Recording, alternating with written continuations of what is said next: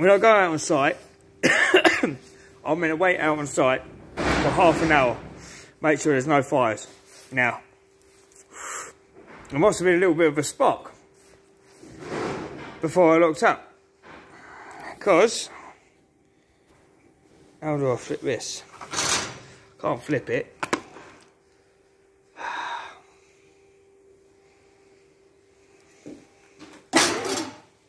Big fucking fire on my workbench.